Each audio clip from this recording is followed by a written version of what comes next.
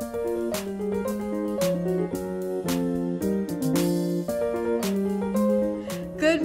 morning, St. James. Good morning to our virtual family. We are so glad that you have joined us in our virtual sanctuary today. The Bible says that this is the day that the Lord has made, so let us rejoice and be glad in it. So I want you to take this time to like and share this worship service with your friends and your family so that we can all worship together. The Bible says, "Oh, magnify the Lord with me and let us exalt his name together." So let us praise and worship together with the choir.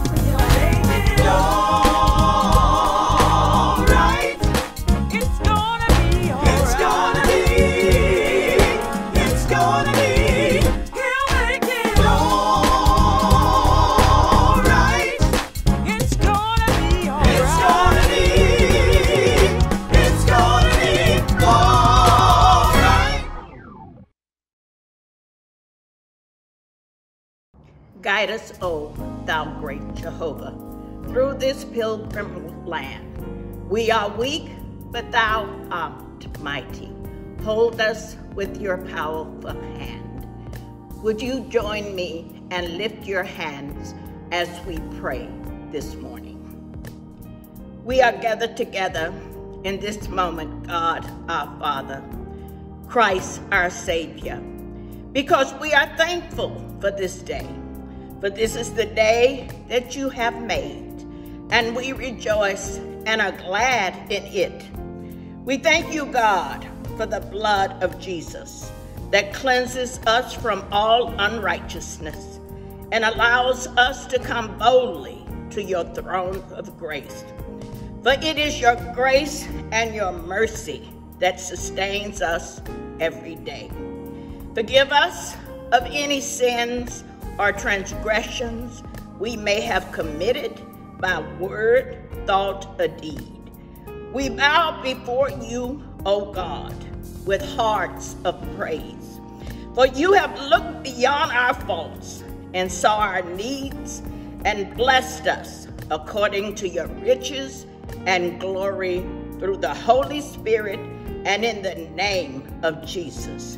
Father God, we ask in Jesus' name for healing grace for the sick, saving grace for the lost, delivering grace for those in bondage, sheltering grace for the homeless, and comforting grace for the bereaved. We ask these things because your word tells us, if we ask, it shall be given. God our Father, Jesus our Savior, we ask you to draw us close to you that we might feel your glory as we run this race of life. Oh Lord, we pray you will be our eyes and watch us where we go and help us to be wise in times when we don't know. God, let this be our prayer when we lose our way. Lead us to the place, guide us with your grace to a place where we will all be safe. Lord, let these words of our mouths and the meditations of our hearts be pleasing in your sight this day. Amen. And the people of God praised the Lord. I am excited today to introduce our preacher for the morning. Our preacher is none other than the Reverend Tyrone Emmanuel McGowan, and he is a prophet, a leader, a voice for this time. I met Tyrone as a student at Morehouse. We were both chapel assistants in the Martin Luther King Jr. International Chapel, and I actually was his RA, his resident assistant, when he first came to Morehouse as a freshman. And our friendship has endured since that time. He was in my wedding, and we are grateful for this long friendship.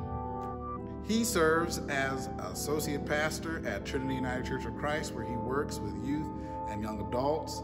He also serves as pastor of the Good Shepherd Lutheran Church in Robbins, Illinois.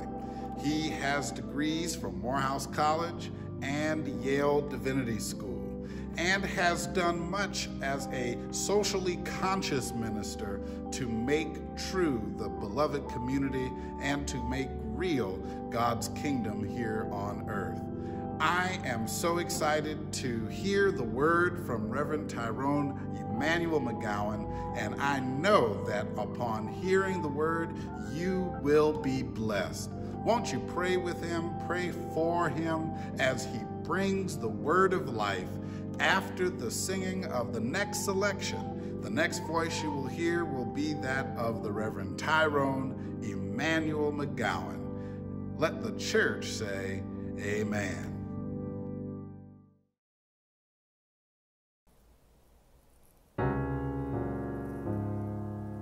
You are Alpha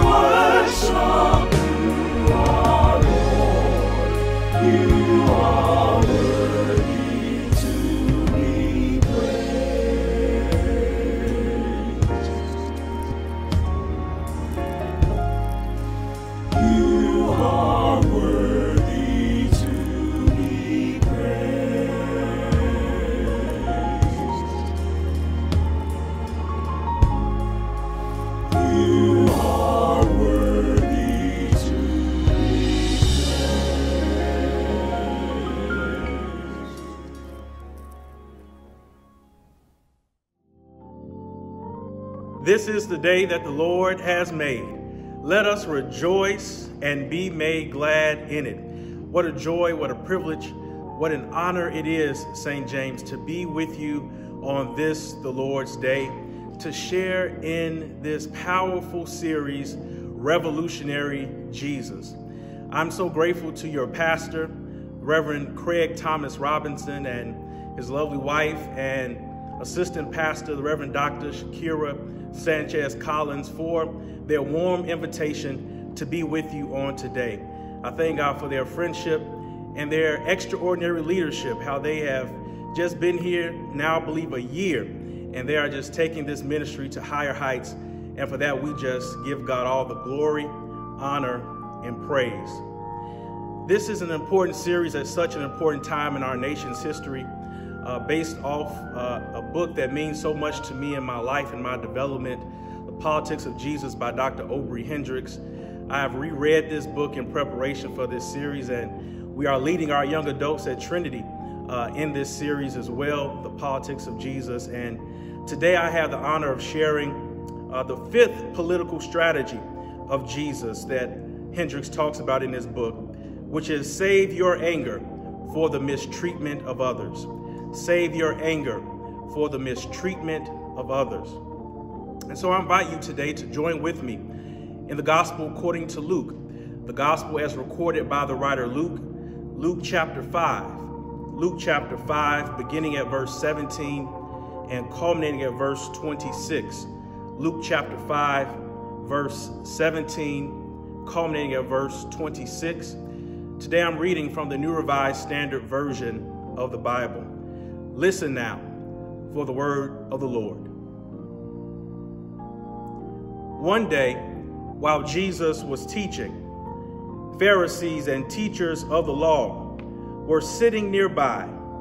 They had come from every village of Galilee and Judea and from Jerusalem, and the power of the Lord was with him to heal. Just then, some men came carrying a paralyzed man on a bed.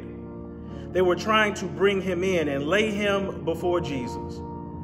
But finding no way to bring him in because of the crowd, they went up the roof and let him down with his bed through the tiles into the middle of the crowd in front of Jesus. When Jesus saw their faith, he said, "Friend, your sins are forgiven you." Then the scribes and the Pharisees got angry and began to question, "Who is this who is speaking blasphemies? Who can forgive sins but God alone?" When Jesus perceived their anger and their questions, he answered them, "Why do you raise such questions in your hearts? Which is easier, to say your sins are forgiven you, or to say stand up and walk? But so that you may know that the Son of Man has authority on earth to forgive sins." He said to the one who was paralyzed, "I say to you, stand up, take up your bed, and go to your home." Immediately, he stood up before them, took what he had been lying on, and went to his home, glorifying God.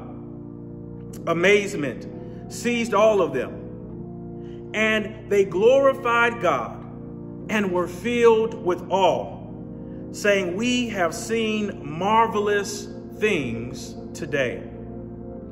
For the few moments that I have to share with you on this Lord's Day, I just want to talk from this thought as the Spirit shall guide. It's already in the house. It's already in the house. Beloved, I believe the healing in this text is secondary. The issue in the text is not whether healing is possible. The issue, however, is accessibility and not possibility. For the text is clear: Jesus is in town and Jesus is in the house. And the Bible declares in verse 17 that the power of the Lord was with him to heal. So healing is possible. It's already in the house. This gospel story before us is about access and accessibility. It is a story about overcoming barriers and obstacles to achieve the healing and wholeness that is already available to us. The story then is not about possibility. It is a story about accessibility. The power and thus the possibility for healing, wholeness, and help was already in the house. But some folk could not get into the house in order to access that which was possible. In other words, they could not get through the door. And as people of color, people who have been kissed by nature's son, we know what it means to struggle for access and accessibility. We know the frustrations of barriers and racialized bureaucracies and bondage and blockers who cannot deal with our blackness. It's not a question about our potential and our possibility and our power. It's about access to exercise our highest God-given potential. So that's why in just about every black church, you hear somebody proclaim one of the most fundamental components of our faith, that our God makes a way out of no way. That God can open a door that no man can shut. That's the testimony, beloved, of a no-way people. But you have to be in a no-way and no-win situation to know that God can make a way out of no way. It is a brilliant testimony that radiates its bright light across the dark night of our gloomy past. We look to the God who makes a way out of no way, because so often the door of opportunity has been slammed in our faces, seemingly limiting our purpose and our potential.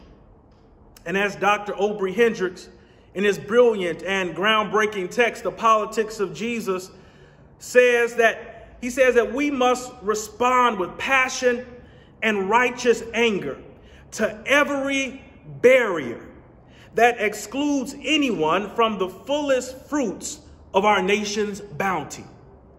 Hendricks argues in this fifth strategy that we must always direct our righteous anger and our prophetic rage at any institution, any person, any policy, any group that intentionally seeks to systemically exclude or limit the access of another based on their race, religion, creed, socioeconomic status, sexual orientation, or any other political or social modifier.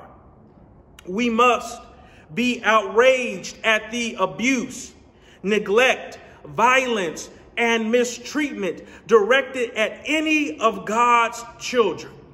And we have a sacred and moral obligation to do all that we can to treat their needs as holy as we work to build the kingdom of God on earth as it is in heaven.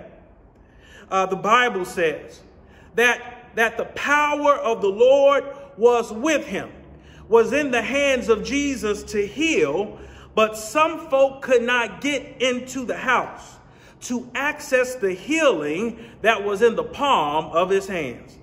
And I don't know if there's anyone worshiping today online who's ever said, if I could just get there, if I could just get the opportunity, if I could just get the job interview, if I could just get in front of the seat of power, if I could just get my foot in the door, only to get to the door and have the door closed on your foot. Anybody worshiping today ever been pushed out or locked out or shut out or marginalized and messed over? And I imagine today, in my sanctified imagination, that this is how these brothers in this text must have felt as they come now carrying their paralyzed friend. They are trying as best they can to get this brother to Jesus, because they know that if they could just get him to Jesus, everything will be all right. Well, they make their way through the town and they make their way to this house, but folk were all over the house and all outside of the house, blocking their way. That they arrive at the house only to discover people everywhere. Some had gathered because perhaps they wanted to be cured that day. Others gathered because they were just curious. They wanted to see what was going on in that house. These brothers were there because they were in a desperate situation. That they were in a desperate and dismal situation because their friend, who perhaps was once vibrant and strong, once full of potential and possibility, had been stricken with paralysis. They were there trying to get help for a paralyzed brother. And their situation was desperate, but there was on the horizon a glimmer of hope. Word on the street and word in the hood that day was that Jesus was in town. And it doesn't matter what you're going through today. It's good to know that Jesus is still in the neighborhood. Because if Jesus is in the neighborhood, Jesus can meet my needs wherever they are. And if Jesus blesses my neighbor, some residue just might rub off on me. And I ought to get excited just because of the fact that Jesus is in the neighborhood.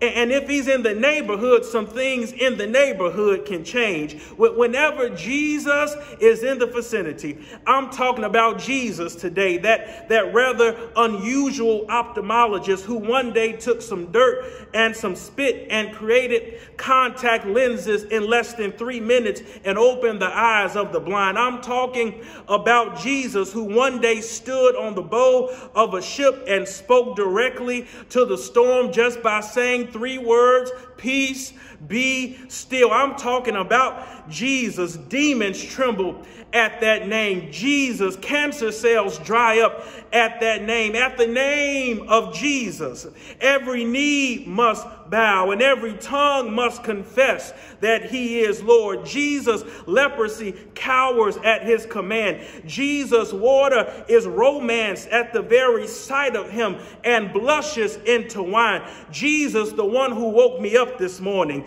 Jesus, the one who started me on my way. Jesus, the one who sticks closer than any brother. Jesus, the one who picks me up when I'm down. Jesus, the one who calms my fears and dries my tears. Jesus, the bright and morning star. Jesus, the lily of the valley. Jesus, the rose of Sharon. Jesus, a lawyer if you ever found yourself in a courtroom. Jesus, a doctor in a sick room. Jesus, the precious Lamb of God. Jesus is in the house. And I just stopped by to St. James AME today to remind somebody. People may have doubted you. Some people may have wrote you off. Some people may have counted you out. People may have tried to put a ceiling on your progress. But I stopped by today to remind you whatever you need is already in the house, because Jesus is in the house. And because Jesus is in the house, joy is in the house. Salvation is in the house. Healing is in the house. Deliverance is in the house. Forgiveness is in the house. Liberation is in the house. Peace that passes all understanding is in the house. Power is in the house. Love is in the house. Restoration is in the house. The answer to your question and your prayers is already in the house. Jesus is in the house. And so whatever you need is already there. Well, I thank God that they made it to the house. But that's as far as they could get. The Bible says that there was such a massive crowd, such a great crowd there. And among the crowd, there were Pharisees and teachers of the law, keepers of tradition. And every house, believe it or not, has some Pharisees in it. Some folk who are trying to keep tradition, some status quo people. Every house needs tradition. But there's a difference between tradition and traditionalism. There's nothing wrong with tradition. Thank God for tradition, because tradition provides us with a firm foundation. It provides us a way, a methodology for us to operate in the world. It's traditionalism that's the problem. It's Jaroslav Pelikan, that great church historian, who said that tradition is the living faith of dead men and women. But traditionalism is the dead faith of living men and women. And you ought to make sure that you are never paralyzed by traditionalism. This brother in the text was not the only brother paralyzed that day. There were some other folk in the crowd and in the house who were paralyzed. And the reason we know this is because when Jesus begins to speak life and wholeness into that brother's situation, they were not glad. They were not excited that this brother gets healed. You see, everyone won't be excited when God gets ready to move in your life. Everyone won't be celebrating when God blesses you. The Pharisees got mad. The Pharisees became indignant, and they asked Jesus, "Who in the world do you think you are? Don't you know that you cannot do this? You cannot forgive sins. Only God and God alone can do that." The keepers of tradition began to say, "Who in the world do you think you are, trying to heal this man on the Sabbath day?" Isn't that amazing? They questioned Jesus and said, don't you know that on the Sabbath day, we don't expect anyone to be healed because it's the Sabbath day and we're just going through the motions? They wanted to keep up the barriers that prevented this man from being made whole. They said, we've come here just out of empty religious exercise. We've come here just to stand up when we're supposed to stand up and sit down when we're supposed to sit down. We've come here because this is the socially acceptable thing to do before it's brunch time. We don't expect anybody to get healed. We don't expect anybody to be transformed. We don't expect anyone to be liberated. We don't expect anyone to be set free because this is the Sabbath day. And it's dangerous, beloved, when people of faith lack the ability to expect God to move in their lives. It's dangerous when people of faith lose the capacity to expect a miracle in their life. But I thank God for the witness of these brothers, because they were determined that come hell or high water, they were going to get their friend inside of that house to Jesus. They were determined to break down any barrier, any wall of exclusion that prevented them from seeing Jesus. They were determined to get into the presence of Jesus by any means necessary, because in his presence, there's fullness of joy and life forevermore. In his presence, there is liberty. And I don't know about you, but I don't care how down I'm feeling. All I need to do is get into his presence. I just need to be in his presence. Even if I can't make it to the house, I just need to be in his presence. During this pandemic, we haven't been able to physically gather in the house, in the sanctuary. But if you are serious about getting into God's presence, God will transform your car into a sanctuary. God will transform your kitchen and your living room into a sanctuary. God can transform your jail cell into a sanctuary. All I need to do is be able to get into God's presence. Whatever you do, oh Lord, just don't take your spirit away from me. I need to be in your presence. I need to feel your presence, peace, and your power. I need the presence of the living God every day and every hour. Let me feel your cleansing power. I just need to be in your presence. So they decide that they're going to get this brother to Jesus. They get to the house, but the door is locked. It is blocked by other folk who are already in the house. And with all of your hangups and with all of your issues, be careful that you are not blocking other folk from getting into the house to see Jesus, from getting into the presence of the Lord. So they got to the house, but they were not able to get inside the house. But I thank God today, because these were some around the way brothers. In my sanctified imagination, that these were some brothers from the hood with some hood tendencies. They were saved, but they were not fully delivered yet. And so when they encountered a blocked door or a locked door, that didn't stop them, because they had seen blocked doors and locked doors before, but that never stopped them from getting to where they wanted to go. They knew that when they couldn't get through the door, all they needed to do was go get some rope and go down the street, because somewhere somebody had thrown out an old mattress, and they laid that brother on that old mattress, and they took some rope and went up the fire escape, and each brother carried his corner of that mat, and they lifted him up and let him down into the house so that Jesus might lift him up. In other words, they said blocked doors and closed windows cannot stop us. If you block the door, we'll unlock the door. If we can't get through the door, we'll come through the window. If we can't come through the window, we'll come through the roof. We'll tear the roof off this place in order to see Jesus. And I wonder if there's anybody watching today, worshiping online, who has that type of faith, that faith that cannot be stopped. By any means necessary type of faith.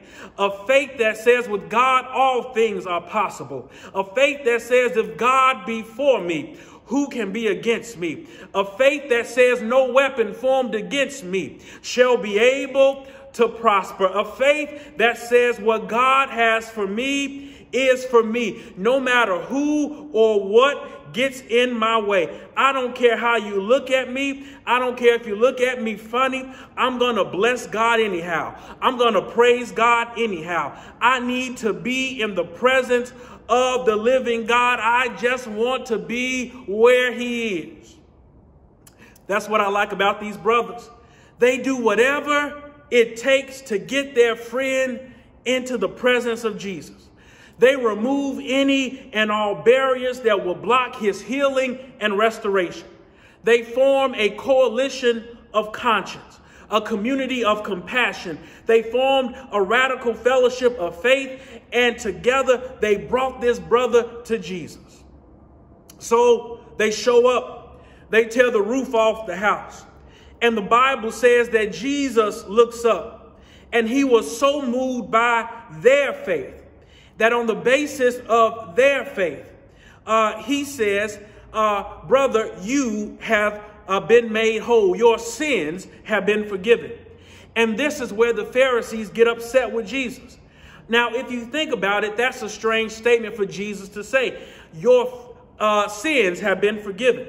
Because the man did not come there for forgiveness. He came there for healing. Yet Jesus says, your sins are forgiven you.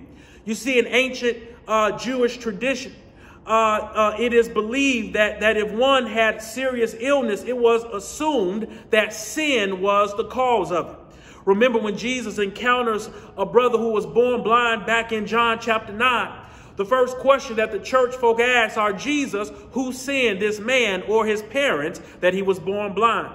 Jesus says, y'all missed the point. This is done so that God might be glorified in him. Asking who sinned misses the point. We already know who sinned. The Bible says that all have sinned and fallen short of the glory of God. So Jesus says your sins are forgiven. In other words, you are not who the world says you are. You are a child of the living God. You are created and saved in the image of a loving and liberating God. The world says you are nothing and will never amount to anything, but I'm here to tell you that you have a spark of the divine on the inside of you.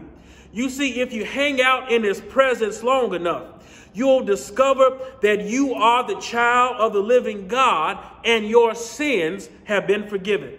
You are more than what the world wants to reduce you to. You are more than some stereotype. You are more than your worst mistake. God looks beyond your faults and supplies your needs. God has already forgiven you. This brother was paralyzed physically, but he was also paralyzed spiritually, mentally, and emotionally by what he had internalized. Years of being looked down upon, years of being stepped over, years of being ignored, years of being told he was nothing, years of being told that he must have done something wrong in order for his body to be that way, years of being told it was his fault, years of having a cap placed over his progress as a child of God. And once Jesus spoke to the root cause of his sickness, his sickness was stigma and shame. And after Jesus spoke to the stigma, it was easy to speak to the symptoms. And everybody gets excited when Jesus says to the man, take up your bed, rise up and walk. What they don't know is that the miracle happened earlier in the sentence when Jesus says, your sins have been forgiven. In other words, if you free your mind, the rest will follow. If you would ever make up your mind that you are a child of the living God, then eyes have not seen and ears have not heard, neither has it entered into the heart of women and men the good things that God has prepared for you. So Jesus says, rise and take up your bed. And the Bible says immediately he got up. This brother probably hasn't walked for a number of years. So he probably wasn't even sure he could walk. But something welled up inside of him and got him up walking. But not only was he able to rise up and walk, the Bible says that he had enough strength to pick up the bed on which he had been lying. You see, he just wanted to walk again. That was his prayer. Lord, help me walk again. But when you've been in his presence long enough, he will bless you with something you didn't even know to ask for. He will give you power you didn't even know you had in the first place. Jesus says, man, take up that mat on which you have been lying on and carry it, because some folk will not believe that you have been completely healed. But not only will I strengthen your legs, I will add strength to your whole body. I'm done today, but the Bible says that he went home glorifying God, that he went home praising God. He went back home to his wife and his children, giving God glory. When you've been in his presence long enough, there's a song that says, you won't leave here like you came, in Jesus' name. He came into his presence having to be lowered from the roof, laying on the mat. But now he can walk out the door that they wouldn't let him in, carrying the mat that once carried him. If you come into his presence expecting a miracle, if you come into his presence expecting to be healed, if you come into his presence expecting deliverance, you won't leave here like you came, in Jesus' name. Bound, oppressed, afflicted, sick, or lame. For the power of the Lord is still the same. So you won't leave here like you came. I won't leave here like I came. We won't leave here like we came, in Jesus' name, because it's already in the house. To God be the glory today for the great things, the mighty things, the marvelous things that only our God can do. God bless you today, St. James. You will not leave here the way you came, in Jesus' name. What a powerful message from Reverend Tyrone Emmanuel McGowan.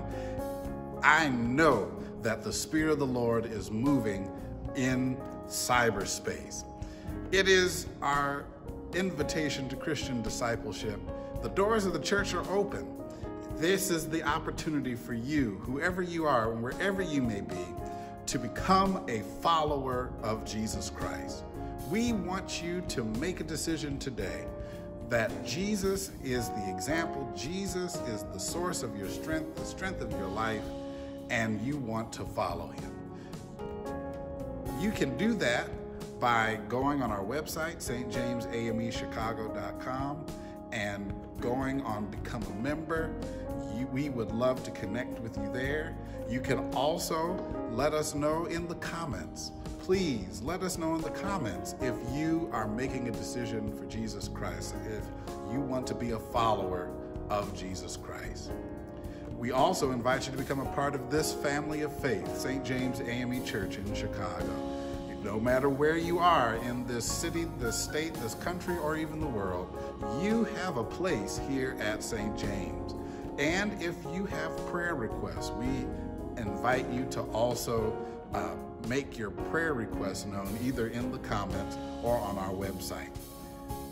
Let us pray together, my brothers and sisters, as we look to God to help us to make this decision. Use my words, but use your faith. God, in Jesus' name, we thank you that everything we have, everything we need is in the house. Because you are in the house and you have everything under control. And so, God, we invite you to come into our heart, come into our soul, take up residence in us so that we might be the type of disciples that you need for us to be in this world.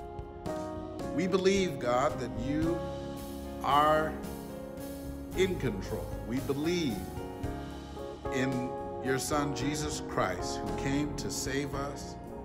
We believe that you raised him from the dead. We believe, dear God, that we have power from on high. So God, we thank you. We thank you for saving us. We thank you for making us brand new. We thank you for healing us.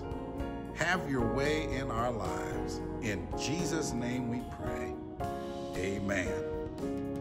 If you prayed that prayer and you have made a decision for Jesus Christ, you've made a decision to become a follower of Jesus or to join St. James Church, you can let us know in the comments. Please let us know in the comments or reach out to us on our website, stjamesamechicago.com. I'm excited to go on this journey of faith with you, and may God bless you as we journey forward.